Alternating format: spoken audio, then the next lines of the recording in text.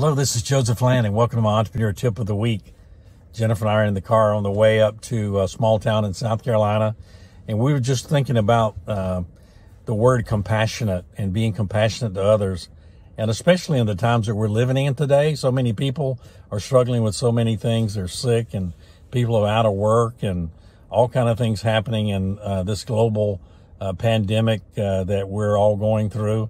And so what we want to do is encourage you today to be compassionate. Last night we watched a movie about this couple who had started a homeless shelter, and they were just being a blessing to others and helping others who were less fortunate. And it just really means so much when you can reach out and help someone and be compassionate with their situation.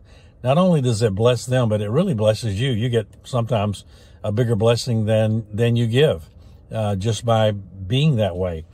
And so we were thinking today, we lost a family pet recently, and we grieved over it, and it just really hurt us for a long time. And we posted it on social media, and we had so many people give us so many kind words of encouragement.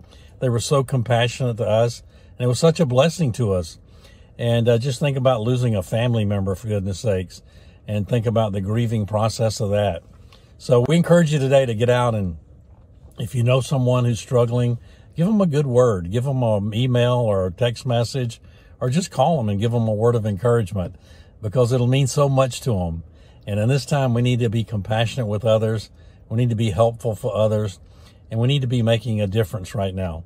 So hope you guys enjoy this message today. And our message, Jennifer and I, just be compassionate, reach out to someone who's struggling and be a blessing to them.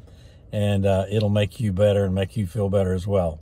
So if you like this message, please go down and hit the like button, subscribe, and share this with your friends and family. And thank you for joining us today. God bless you.